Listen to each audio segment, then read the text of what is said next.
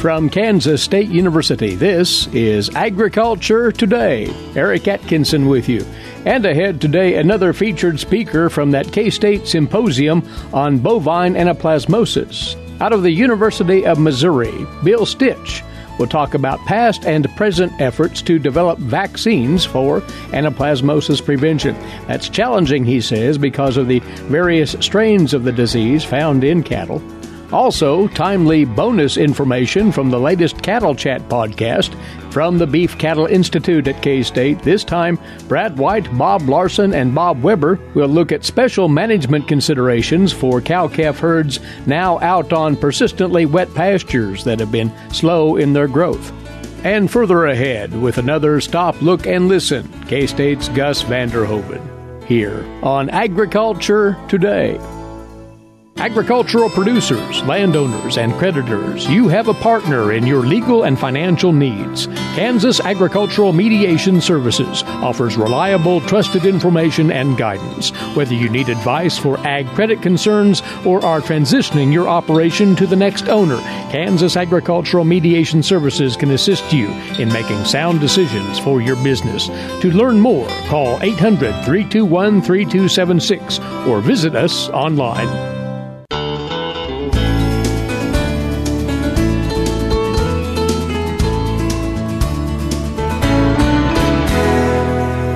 Agriculture Today continues now on the K-State Radio Network. And we've yet another featured speaker at that second symposium on bovine anaplasmosis, hosted by K-State's College of Veterinary Medicine this week. Earlier, we talked about the prevalence of this disease and its devastation in many circumstances to cattle herds when it really sets in. Of course, the hope would be that there would be a preventative measure, if you will, against anaplasmosis. That is one of the objectives that our guest has been focusing on. He actually talked about vaccine protocols for anaplasmosis. He is from the University of Missouri's College of Veterinary Medicine, where he is a professor of parasitology there, Dr. Bill Stitch. Bill, first of all, your take on the importance of coming up with some sort of firm answer against this disease. It's been around for a while. A firm answer against this disease is good management and integrated management, where a vaccine is considered a tool and not a silver bullet that will prevent the disease in total. In fact, the vaccines that are available protect the animals from the disease, anaplasmosis, but I'm not aware of any vaccine that provides sterile immunity against the infection with Anaplasma marginalis. You gave a historical perspective on the attempts over the years to develop a vaccine response to anaplasmosis. In fact, the first vaccine for this very purpose, that's 100-some years back, you say. Yes, Sir Ronald Tyler, who first described Anaplasma marginalis, developed that vaccine the following year. It was reported in 1911. That work was developed in South Africa. It's actually a live vaccine where the bovine host becomes infected with Anaplasma centrale and then develops a protective immune response that will not block the Anaplasma marginalis infection, but will reduce the amount of clinical disease the host experiences upon infection with Anaplasma marginalis. That vaccine, unfortunately, is not available in the United States. We don't use a lot of live vaccines here. Plus, the pathogen is not endemic to the United States, so we cannot bring that in. It is used, however, in South America, Latin America, in South Africa, and Israel, other parts of the world. It is still a useful vaccine, a useful tool. And that is part of what's been the ebb and flow of vaccine availability and protocol over the years. There have been other products out on the market likewise. Yes, there have been killed vaccines in the United States. The first one was developed in the mid-'60s, and it was available until about 1990. So it was available for quite a while. It was based on organisms isolated from a highly infected animal that were purified to a certain extent from the red blood cells that these organisms live within. That vaccine also had a lot of antigens or a lot of material from the host cell red blood cells. So this material, when immunized into a cow with a different blood type, resulted in antibodies that would be in the colostrum. And so if that cow gave birth to a calf or nursed a calf with the same blood type as the vaccine donor, that would cause a problem of red blood cell lysis in that nursing calf. That was a major problem and a major management challenge involving that vaccine. So another vaccine was developed in the 1980s and became available around 1990. And that particular vaccine was a better purification of the Anaplasma marginale antigens, or better separation from the host cell antigens that were in the previous vaccine. So it resulted in reduced lysis of red blood cells in the nursing calves, and that is still a safe vaccine. We're just not sure how protective it is against different strains of Anaplasma marginale as they occur in other parts of the United States. So that gets back to the overarching point. There's no firm answer yet as far as a vaccine that can comprehensively get the job done.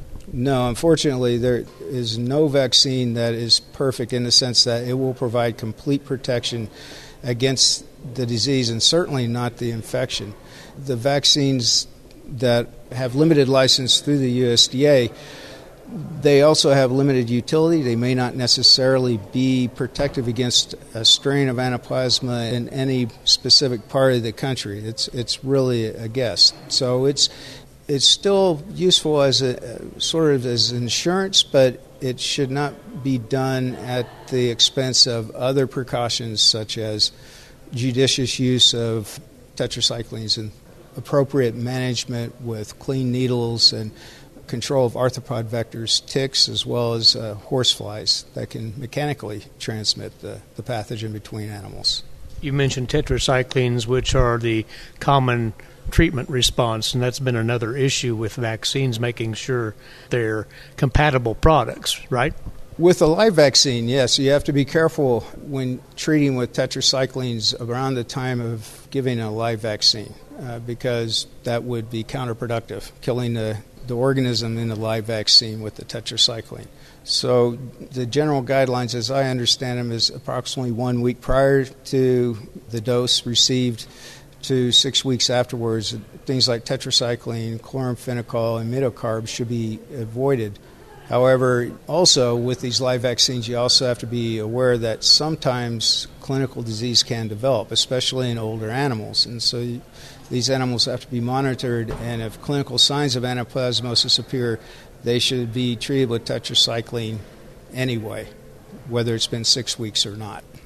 Well, this is a complicated quest, but researchers aren't giving up on the notion that a vaccine product could be developed in the future, or a set of products that can respond to anaplasmosis. The research will go on. Yes, absolutely. Hope springs eternal. So there are still a lot of good people, such as here at Kansas State, who are trying to tease apart this mystery of cross-protection with different strains of Anaplasma marginale. Also, work is still underway to try to develop strains of the organism in culture that are not virulent and will offer the benefits of a live vaccine. There are some benefits to a live vaccine without all of the disadvantages. Also, there is still work, or there should still be work, towards what's called a defined or subunit vaccine, which is based on recombinant antigens that are recognized by immune response of protected bovine hosts. If we stick to it and if we remain diligent in these efforts, I do believe eventually we will have safe, effective vaccines for controlling the disease. Bill, you were asked a question, and it gets to your background as a parasitologist about the vectors of anaplasmosis. Primarily, we hear about ticks. Flies can also serve in that capacity, but ticks seem to be the real object in this charge against anaplasmosis. Can something be done about the tick population? Can tick control serve as an answer here? Yes, it can. And in fact, historically, vector control has been extremely important in control of diseases that are caused by pathogens transmitted by vectors. Just think about mosquitoes and malaria or yellow fever and how mosquito control made construction of the Panama Canal possible. Also, control of ticks around a home environment can reduce the likelihood of exposure to the spirochete that causes Lyme disease. Similar with cattle and ticks, there are approaches to control the ticks themselves. Some of those approaches involve pesticides, heavy use of pesticides, to kill the ticks. In other parts of the world, animals are actually dipped in these pesticides. They're called acaricides to control the ticks. And what's starting to develop, as you might predict, because biology is very clever, some tick resistance to these acaricides or acaricide resistance has been developing worldwide. So these approaches, at least with the chemicals, are not as sustainable as we would hope.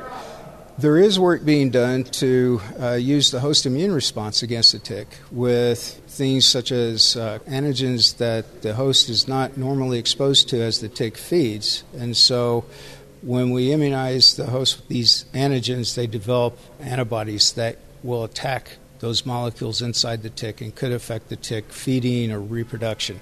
Some of those vaccines have been developed and are in use in other parts of the world.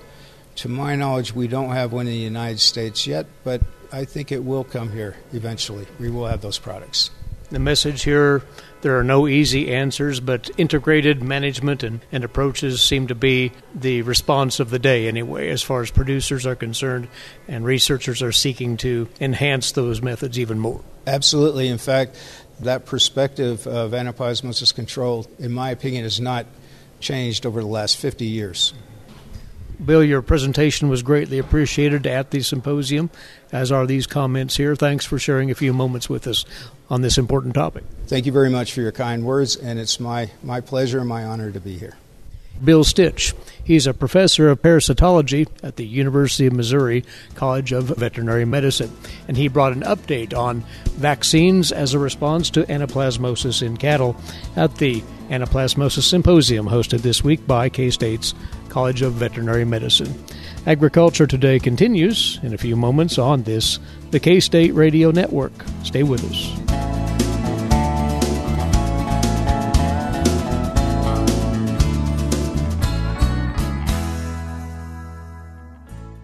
Agriculture and food systems are the main drivers of the Kansas economy, but must be improved in order to feed the world's growing population. How are we going to do so? Reduce food loss, find ways to preserve grasslands, and help families stretch their dollars. Global food systems is one of the 5 grand challenges K-State Research and Extension is addressing. To learn more, visit www.ksre.ksu.edu.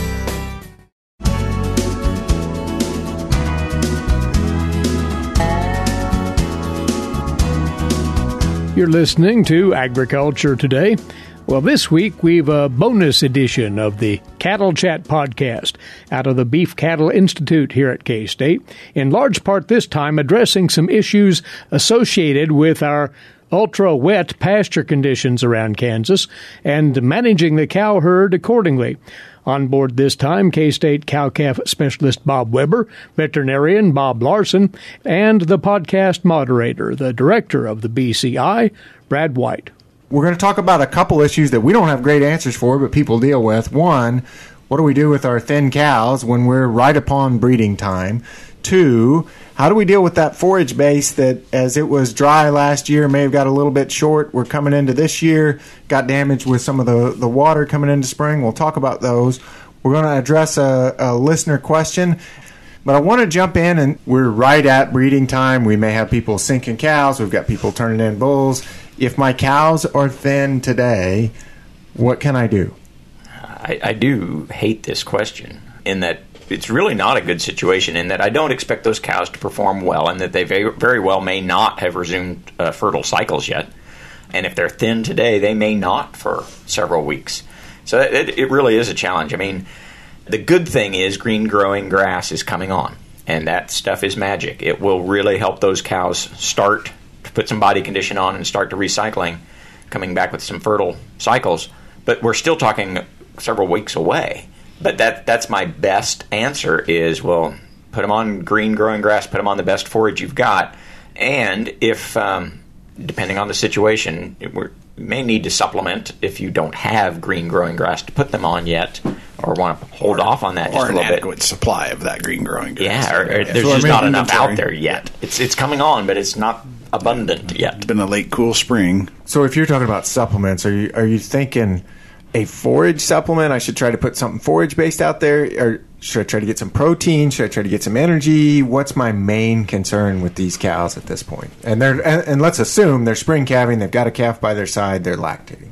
Yeah, the problem is a lot of the guys I've talked to, there's not a lot of forage available to put in front of them. So you're talking about maybe a low quality forage plus a supplement. And so basically it depends on how low the protein is in the forage. If it's a low protein forage, then you're going to have to start with some protein supplementation. If the protein in the forage that I'm putting in front of them, so that might be, some older hay or something like that. If it's still adequate, then mostly energy, getting some extra calories in it too. So the problem is, again, there's no easy answer and there's no one answer. You're going to have to know a little bit about the forage you're putting in front of them.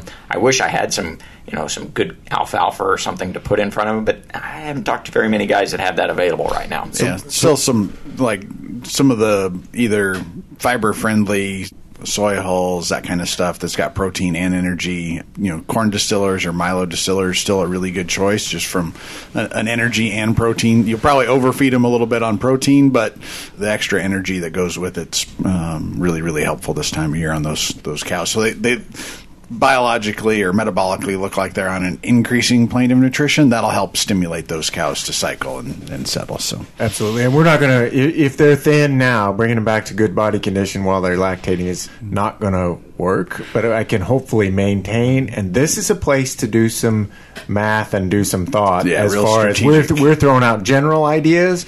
But if this is an issue on your operation, have a strategy, work with someone that either your nutritionist, your veterinarian, combo of both, and say specific local knowledge of what you've got. Here's our plan. Here's what we've got available. How do we do it? Because some of this supplement that we're talking about, we can feed too much. It can be costly. They're not as efficient with it, or maybe the wrong thing. So have a plan, have some strategy, which also ties into our next topic, because our next topic that we wanted to talk about, which is just as challenging, and I'll describe the situation here, which I think was not unique throughout the country, is last summer we were really, really dry, and a lot of our pastures got overgrazed toward the end of the grazing season, and we grazed them down to the end.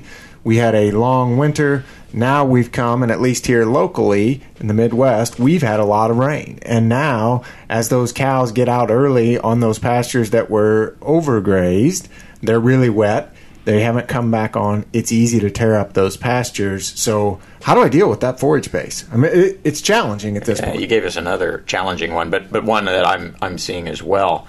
In that, again, we're anxious to get those cows out, get them on forage, and there's not as much out there as you might think. We've had definitely not a drought situation around here.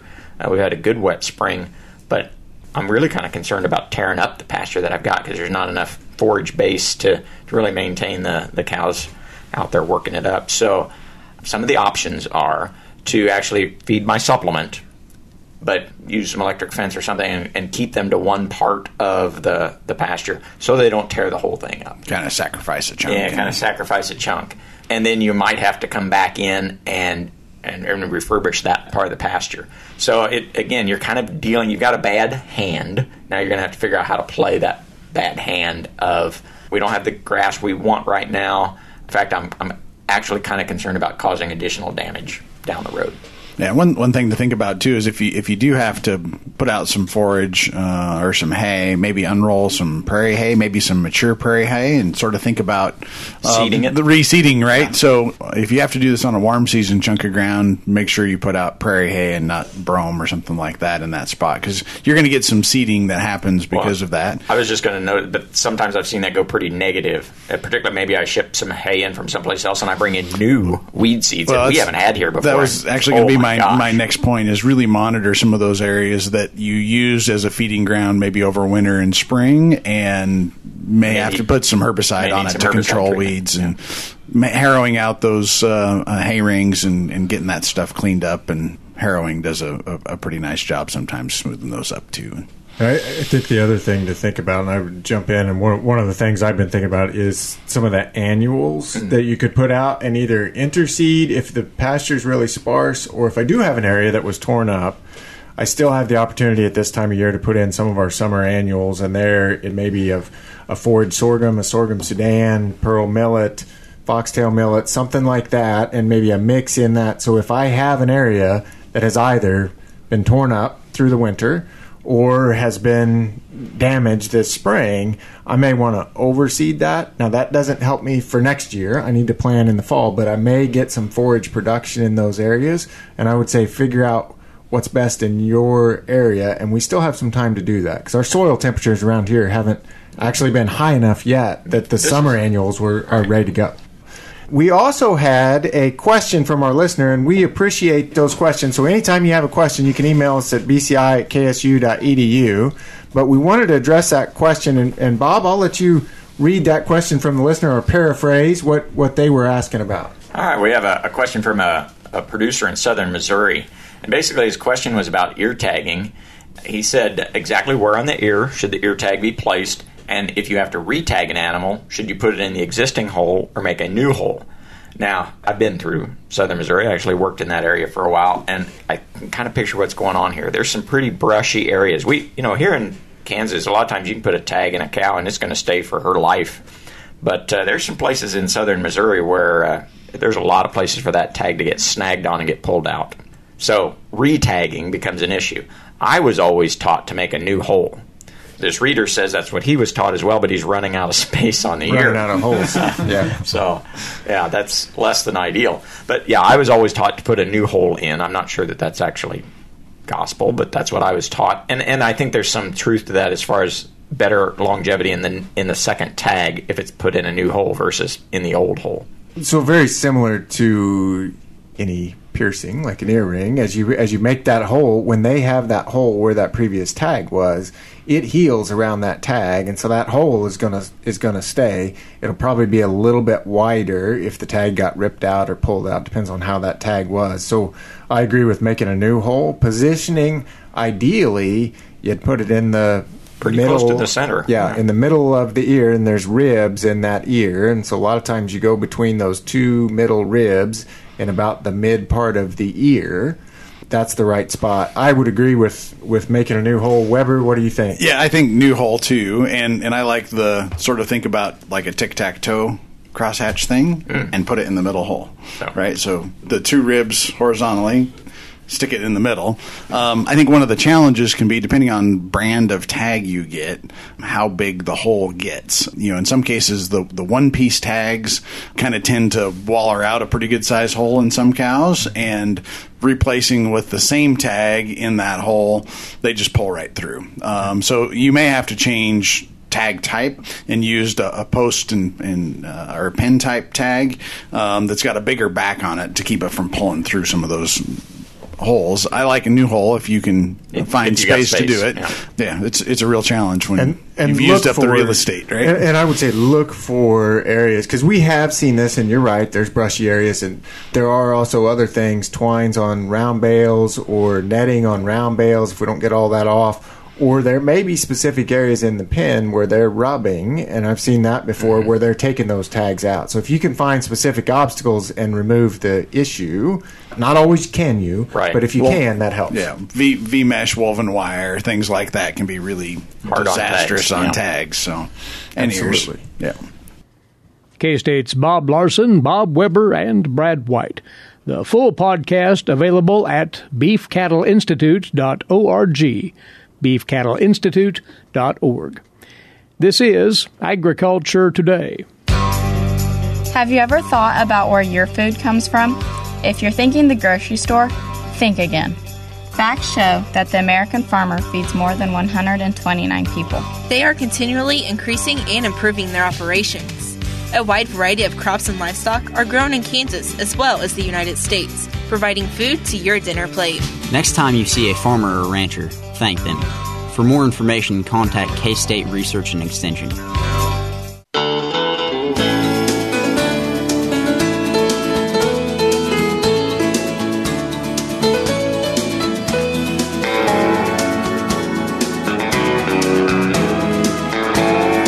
You're listening to Agriculture Today, our Wednesday edition, and thanks once more for joining us. Eric Atkinson here. Now today's agricultural news headlines, courtesy in part of DTN. Well, yesterday, the USDA said its new round of trade aid for producers is being designed to avoid skewing planting decisions after soybean prices fell yesterday. That following a Bloomberg report with details on the aid package. Bloomberg reporting that the USDA would announce $15 billion in aid. That would be tomorrow. That would pay farmers $2 a bushel for soybeans, 63 cents a bushel for wheat, and 4 cents a bushel for corn. That report cited two people familiar with the payment levels. According to the Bloomberg report, payments would be based on this year's planted acreage. The administration says the report is considering basing payments on the acreage farmers plant this year and their historic yield of crops per acre, according to Bloomberg's sources. Now, while corn continued its weather rally yesterday, moving up 6 cents in the December contract, November beans fell 9 cents after the report came out. USDA's communications office declined to confirm details reported in the Bloomberg article, but also stated that farmers should not plant based on the aid program. Quoting the USDA spokesperson, details on the new trade mitigation program will be forthcoming shortly, but we want to be clear that the program is being designed to avoid skewing planting decisions one way or the other. The USDA spokesperson went on to say in its email to DTN that farmers should continue to make their planting and production decisions with the current market signals in mind rather than some expectation of what a farming support program might or might not look like. Under last year's market facilitation program, producers received $1.65 a bushel for beans, 14 cents a bushel for wheat, and 1 cent a bushel for corn. Now, Senator Jerry Moran of Kansas wrote USDA Secretary Sonny Perdue earlier this week about trade, calling for a resolution with China, but also asking that the USDA not affect planting decisions with this new aid package. He said, quoting the senator, "Farmers planting for the market and not government programs has been a central tenet of farm policy for over 2 decades. He went on to write, "It's important this principle continue to be followed and for trade payments not to distort planting decisions." Moran explained this could be accomplished if the USDA based payments on recent farm history of planted acres and yields on the higher of actual 2018 yields or average yield history on the farm. A USDA official updated members of Congress yesterday about work to keep African swine fever from infecting the U.S. pork industry. The Undersecretary of Marketing and Regulatory Programs for the USDA, Greg Eibach, told lawmakers that the USDA has stepped up biosecurity and import control efforts for ASF, but Eibach also emphasized the disease is difficult to control once it would arrive. African swine fever has hit hard in China, which has the world's largest swine herd. The disease does not affect people, is not a food safety concern. However, it infects both domestic and wild hogs and can be transmitted by feed or other contaminated objects because ASF has a high environmental tolerance. In China, the disease has wiped out roughly 20% of the pork herd there. U.S. Meat Export Federation officials said yesterday they're currently seeing little impact in major Chinese cities, but that the global food trade expects that China will eventually have significantly lower pork supplies. In Washington yesterday, House Agriculture Committee Chairman Colin Peterson said livestock producers learned their lessons from the highly pathogenic avian influenza outbreak back in 2015. That was one reason he supported mandatory funding for USDA to improve its disease preparedness. Now, Eibach went on to say it could take up to 8 years to find a vaccine that will work on ASF. African swine fever has proven to be a tough disease to find a cure for or a vaccine for, and even to understand completely how we can decontaminate or disinfect a premises once it becomes present in that building or facility. On the vaccine side of things, we still believe we may be as long as 8 years from finding a vaccine that's effective.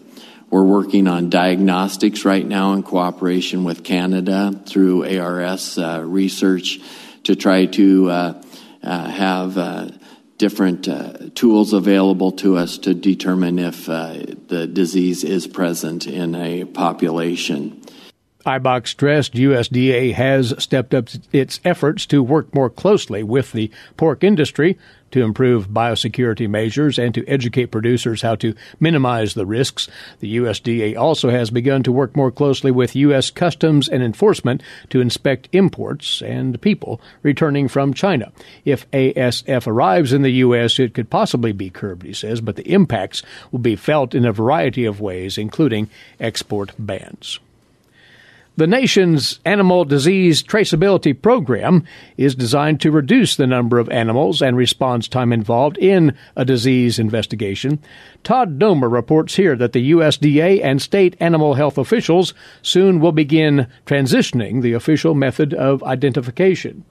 USDA is beginning the process of moving from metal identification tags to electronic tags as part of the national traceability system. The transition is projected to take 4 years. Starting January 1st of 2023, only official radio frequency identification, or RFID tags, will be accepted for cattle and bison moving interstate. This includes breeding cattle 18 months and older, rodeo and show cattle, all female dairy cattle, and all male dairy cattle born after March 11th of 2013. The implementation timeline begins December 31st, 2019, when USDA will discontinue providing free metal tags. Approved vendors still will be permitted to produce and sell official metal tags for 1 additional year if approved by specific state animal health officials. Vendor production of metal tags no longer will be authorized as of January 1st of 2021, with veterinarians and producers required to start using RFID tags. 2 years later, on January 1st, 2023, RFID tags will be required for the specified classes of cattle moving interstate. At that time, animals with metal ear tags will have to be re-tagged with RFID tags for interstate movement. Feeder cattle and animals moving directly to slaughter currently are not subject to individual identification requirements. I'm Todd Domer. And that's a glance at today's agricultural news headlines. Once more, we invite you to check out our podcast service and take advantage of the flexibility in listening to our program that would provide. You can find out more at agtoday.net, agtoday.net. And this is Agriculture Today. What is radon? Home exposure to radon gas is the leading cause of lung cancer death in the United States for non-smokers.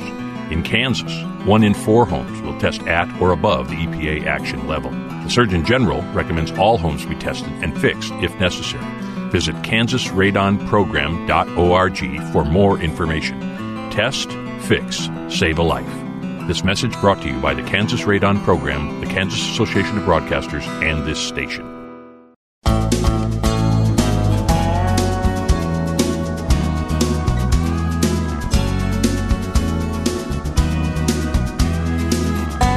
This is Agriculture Today.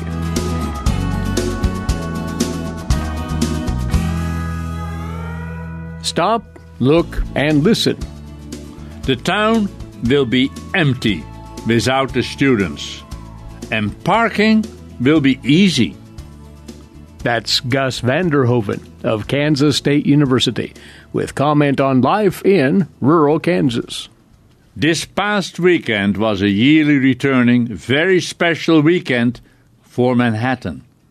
The town will run dry as students are leaving or already have left town. Yes, Saturday and Sunday, the graduation ceremonies were held. The commencement speakers gave their speeches, some which might be remembered and some not. Families have come together and photos were taken.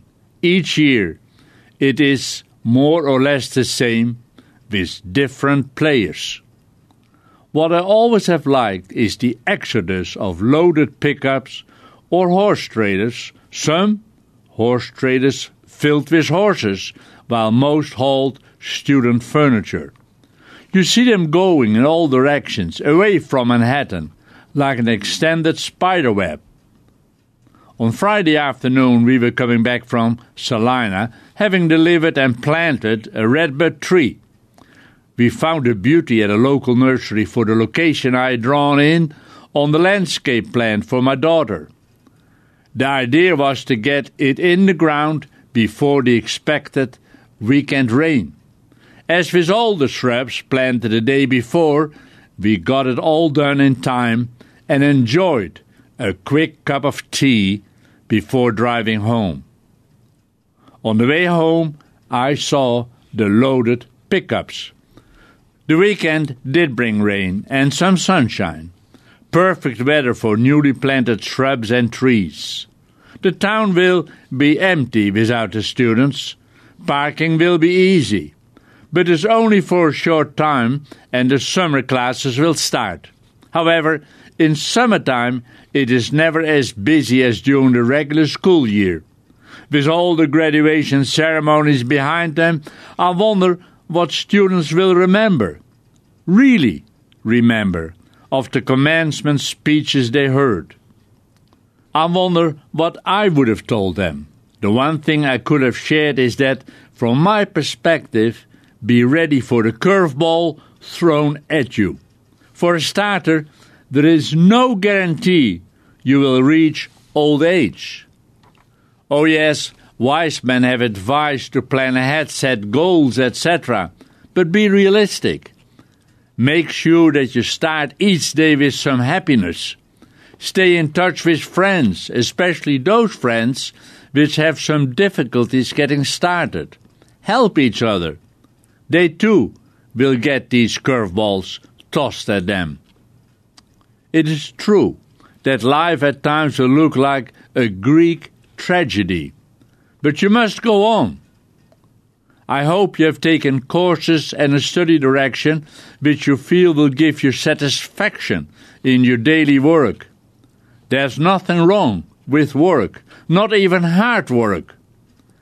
Looking as the loaded pickup trucks passed on the other side of I-70, now going home, I wondered how many of them would climb on the tractor or in the saddle, doing the farmer's or rancher's job for which they studied, or perhaps not, but returning home for the summer months to help with all the summer tasks at the home place. They're in time to see the wheat grow and ripen, then help with the harvest driving trucks or combine. Driving home is a good feeling, or so it should be. It does not matter if you don't have the passion to step in your parents' footsteps. We're all individuals. If farming or ranching is in your blood, just call yourself lucky that you can drive to the home place. But talking about curveballs, last Saturday I drove with my grandson to our farm.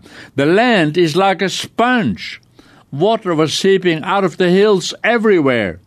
I wore my rubber boots. He wore his waterproof army boots. There's no way one could take equipment onto the land. Sure, there was no need to. The cattle are grazing, plenty of grass, and the brome is growing. It should be a tall hay crop this summer, and there still is the 20 acres we cannot get to as half the road is gone. Too wet to get down the creek and rebuild the road. It's just another curveball. One of many. As was the fact we did not burn. Too wet, too windy, no time, no manpower. What I do hope you learned and could think about as you drive home is thinking. Just plain thinking. And keeping your head straight when too many curveballs are thrown at you. Decision-making is one very important aspect of an education. For as long as you live, you'll have to make decisions. Part of that is having perhaps choices.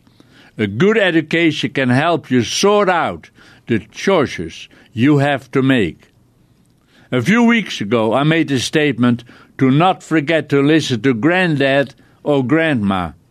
Even your parents know a lot. They all have been there, done that. Yes, times have changed.